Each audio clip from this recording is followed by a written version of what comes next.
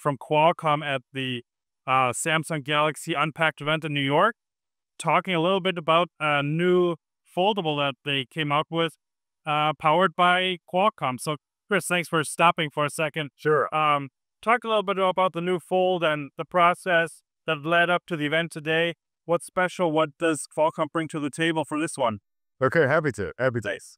No, really, the foldable device, like a Fold7, is one of the most complex smartphones you can build. Right? Because you have to make each side now very thin to do what Samsung's just done, really innovate on the form factor, innovate in this category, is create this foldable that is as thin really as a regular bar phone. Right? Incredibly challenging. Challenging on the processor side, which is what Qualcomm provides, the 8 Elite, to provide very efficient overall operation from a battery consumption, power consumption point of view, and also peak performance that provides these delightful user experiences. Then you have to put it all together in these an incredible kind of mechanical design, thermal design, everything that Samsung's done.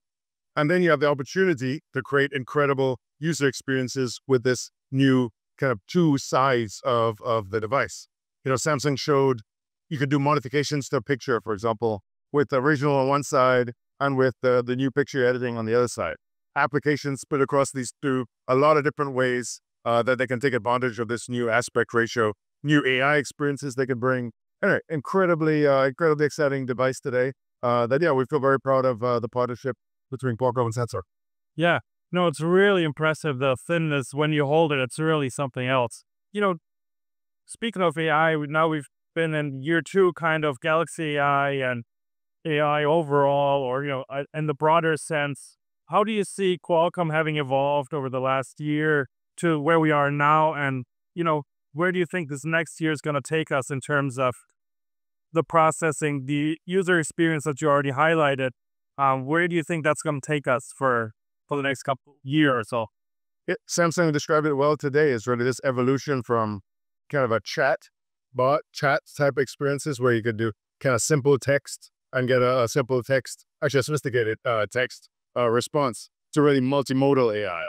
And we had great demonstrations of that using, again, with Qualcomm technology from the Google team and from the Samsung team, of the incredible things you can do if you can combine multiple modes of input into these AI kind of use cases and experiences.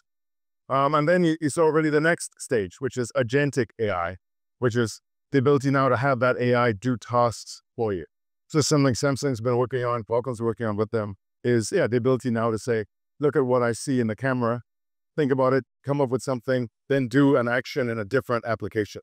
So again, it's stringing together these multiple applications that really creates this really usable, useful assistant type experiences. So this is what we're working on, and you can hear that from Samsung today.